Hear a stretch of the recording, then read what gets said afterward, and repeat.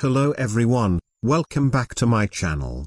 It been so long that I didn't post, I was busy finishing clients' work, now I am back to weekly tutorials. So, today I will show you how to make a line art crest logo. I chose the camping theme just as an example. Make sure to watch to the end of the video, and don't forget to leave a like, subscribe, and ask me anything in the comments section. Have a nice watching. Okay, this will be our logo. I will design various camping elements, and then I will put it together to make the crest. First, select the polygon tool, then click on the canvas. Change the sides number to 3 and press OK. Now we get a triangle, increase the stroke size to 3. Then go to Stroke Panel, and click on Align Stroke to Center. Make the triangle smaller.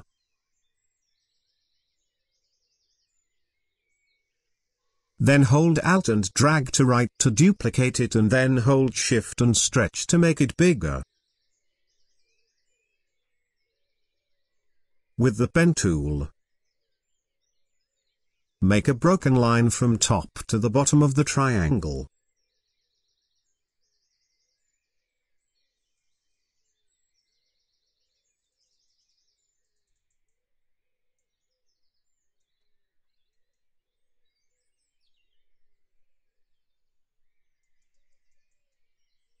Now, with the pen tool, make a straight line from left to right like this. Then hold Alt and drag it down to duplicate it, then repeat pressing Ctrl D to repeat the process automatically. Now adjust the lines from the sides to fit between the outline of the mountain shape and the middle line.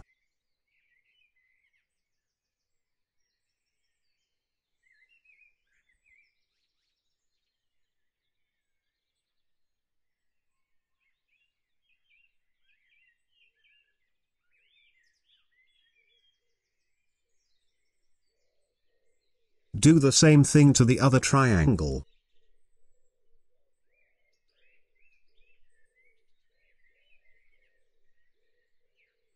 Select everything, then press Ctrl G to group it.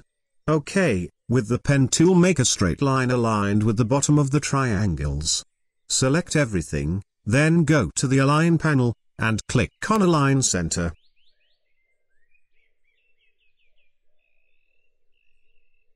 Now to make a tree, make a straight line.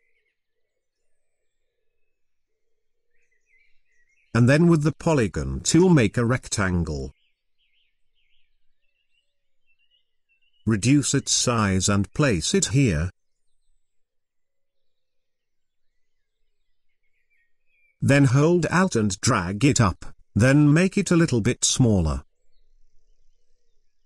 Then repeat the same process to complete the tree.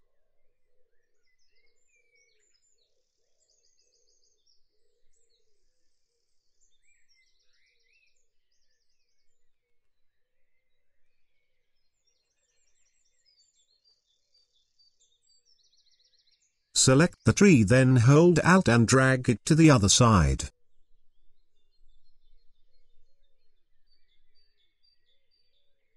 Now, make a little circle.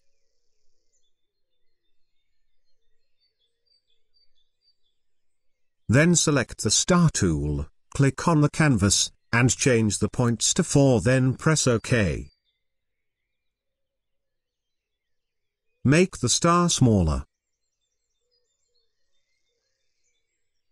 Then select the star and the circle together, and from the stroke panel, click on Align the stroke to outline. Now drag the live widgets to make the star a little bit rounded.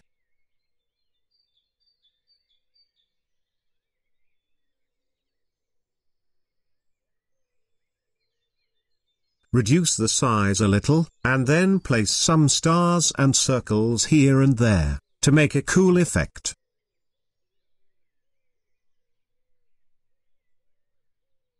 I think the angles of the broken line need to be aligned with the lines. You can adjust it with the direct selection tool.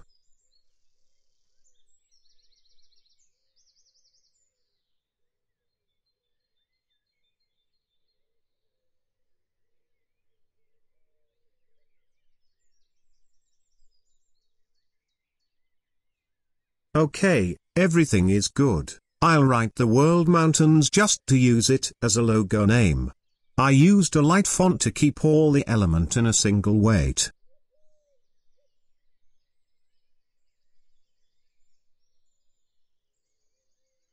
I'll make the name a little bit bigger.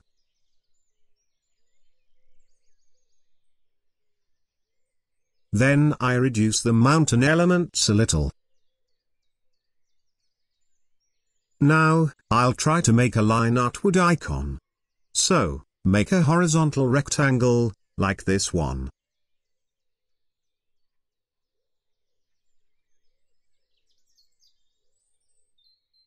And then hold Shift and make a circle in the same height.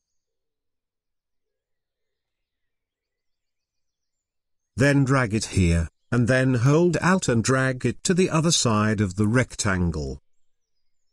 Select the circle with the rectangle, and from the Pathfinder, press Unite. Right-click on the first circle, and then go to Arrange, and click on Bring to Front. Now, draw a line here to give it a bit of texture.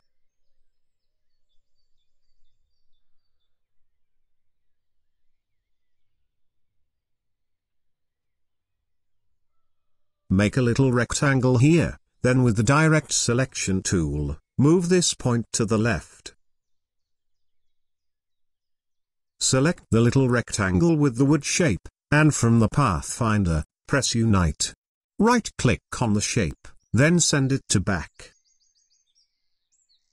Let's add a little circle here.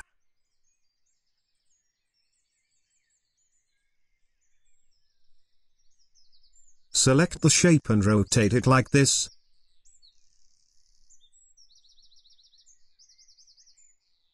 Press Ctrl+C to copy it, and then Ctrl+F to paste it in front. Then go to Object, Transform, click on Reflect, with the vertical option selected, press OK. Move it a bit to the right. Then with the Delete Anchor Points tool, delete these points, to make a little difference in the two shapes.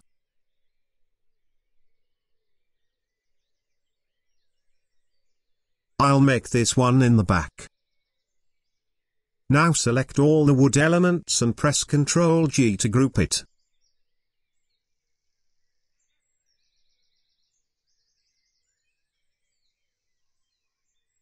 Select everything, and align it to center. Now I need to make a single line flame icon to place it above the wood. With the brush tool, slowly draw a flame. It is easy, I am even using a mouse doing it. You can draw on top of a reference image to get it right.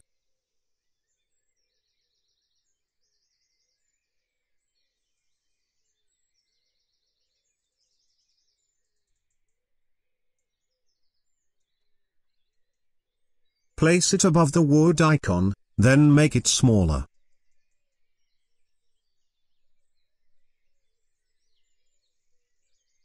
Select the flame icon, then change the brush definition to basic, and increase the stroke size to 3.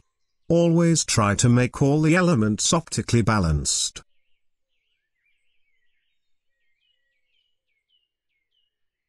Now, I will make an axe icon, so, make a rectangle like this one.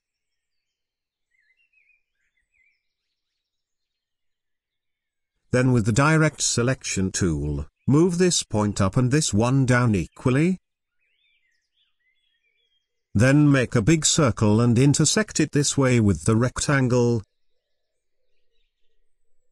And align it to the center. Select the two shapes, and with the shape builder, hold Alt and click on the external part to take it off. Now remove the rest of the circle. Now add a little rectangle to the right side. Then select the two shapes, and from the Pathfinder, click on Unite. Now make a thin vertical rectangle here.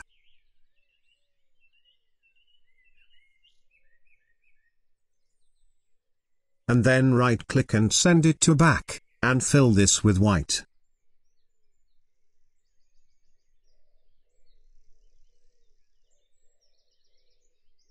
Add two circles here for more details. Make the axe smaller and place it here. Then rotate it this way. I think it's better to keep it simple and take off the circles. Adjust the rotation to perfectly fill the space, then hold Alt and drag it to the other side. Go to Object, and then Transform, and click on Reflect, then press OK. Move it a bit to the right, then group it with the other axe icon by selecting all the elements and pressing Ctrl G. Now select the flame and wood icon with the axes and align it to center. Always try to align it optically.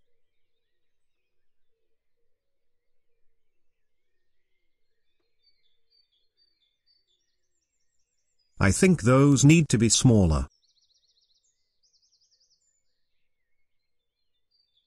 With the ellipse tool, hold Alt and Shift and make a circle from the center like this. Make it centered. And select the Type on a Path tool, and click on the circle. And type what you want. I will type "Let's go camping."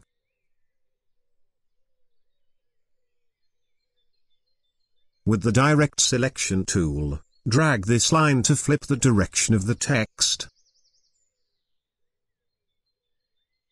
Select the text. And increase its size.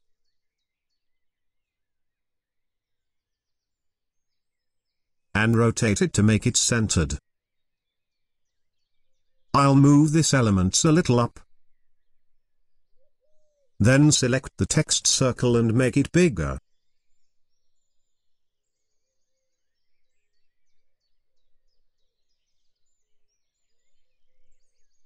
Increase the tracking of the text. And center it.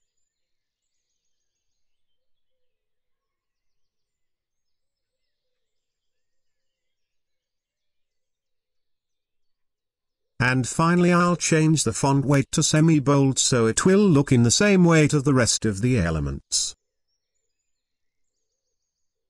Try to adjust the placement of all the elements to make it well balanced, and that's it.